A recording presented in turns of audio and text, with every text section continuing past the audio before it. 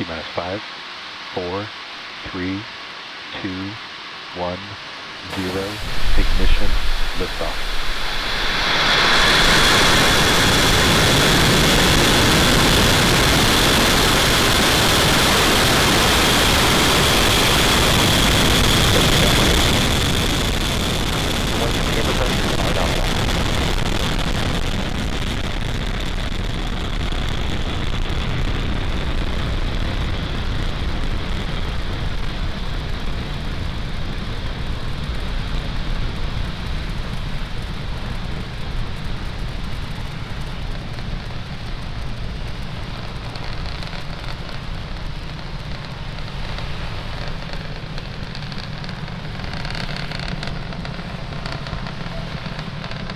Nominal power and telemetry.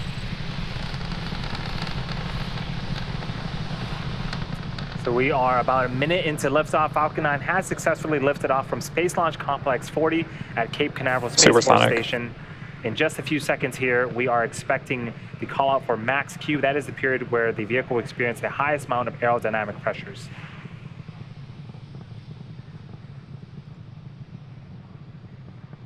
Max Q.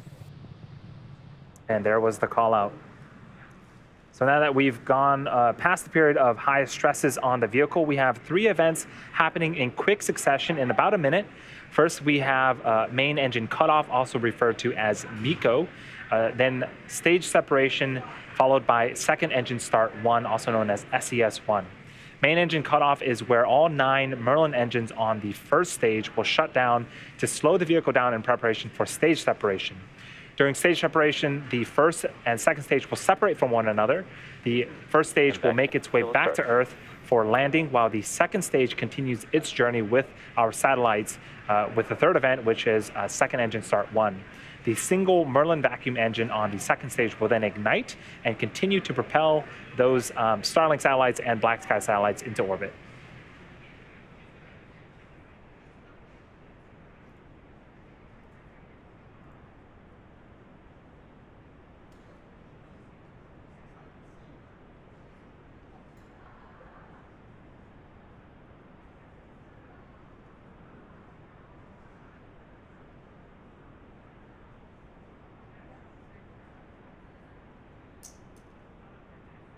MECO. Stage separation confirmed.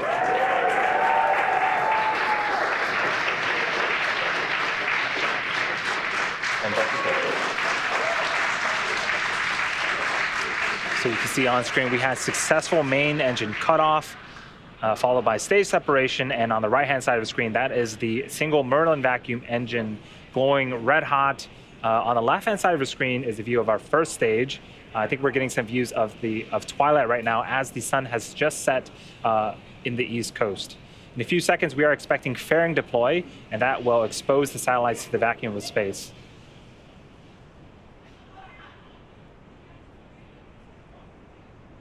Fairing separation confirmed. We got the audio and video confirmation on the right-hand side of the screen. The fairing halves have deployed. We are going to attempt to recover those using our recovery vessel Bob later on in the mission. For now, the mission is going great. Again, the left-hand side is a view from the top of our first stage looking downward. You can see little plumes of gas coming out. That is nitrogen for our as part of our attitude control system to help orient the first stage booster properly as it makes its way back to attempt its 9th landing on our drone ship in the Atlantic Ocean. Right-hand side is a view of the second stage Merlin vacuum engine, the 48 Starlink satellites, and the 2 Blacksky satellites that we had mentioned earlier. They are on the opposite end of that engine. And so again, they are going to be in this burn for another couple of minutes as they continue to make their way to low Earth orbit.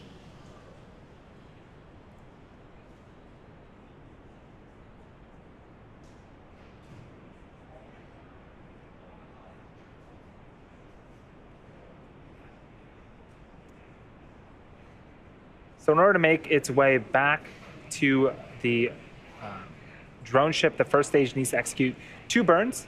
The first is an entry burn where 3 of the Merlin 1D engines will ignite. This helps to slow the stage down as it re-enters the upper parts of the Earth's atmosphere. The second burn is the landing burn. This is a single engine burn, and this will bring the vehicle speed down rapidly in order to land on our drone ship. Trajectory nominal. That first burn, the entry burn, is expected to start around T plus 6 minutes and 22 seconds and last for about 20 seconds.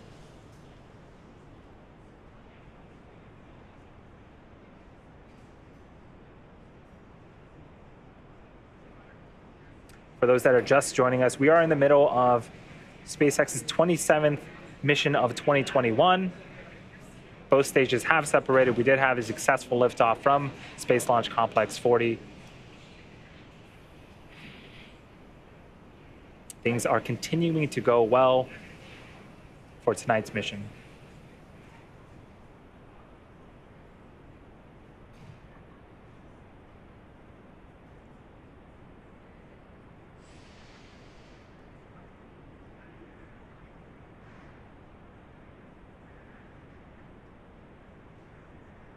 So we are about 20 seconds away from the beginning of that entry burn on the first stage.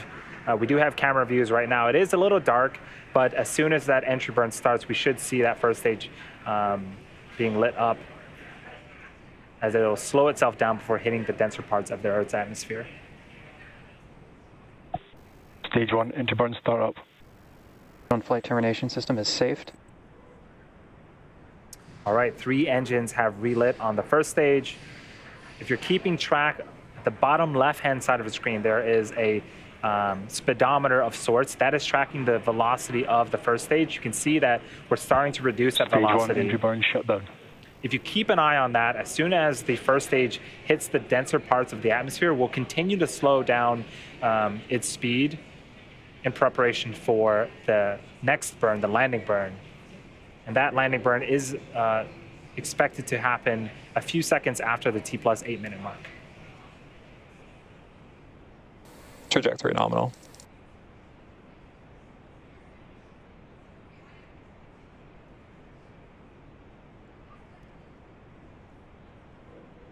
The MVAC engine performance on the second stage continues to go well.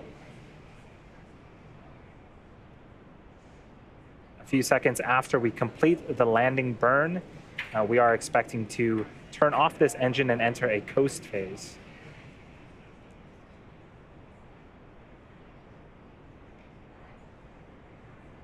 And as a reminder, we will be reigniting this engine about 50 minutes from now.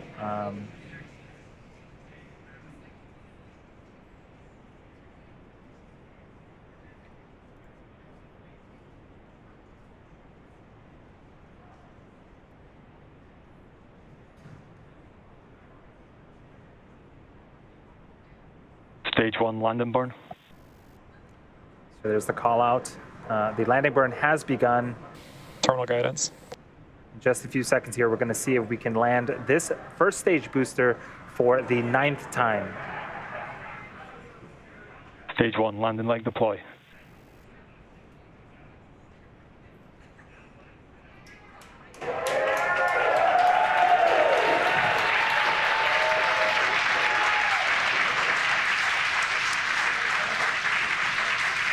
You can hear the cheer and the applause, and there's the visual. This first stage booster has landed 9 times. This marks our 89th overall successful recovery of a Falcon 9 first stage, and the 129th successful flight of a Falcon 9 first stage.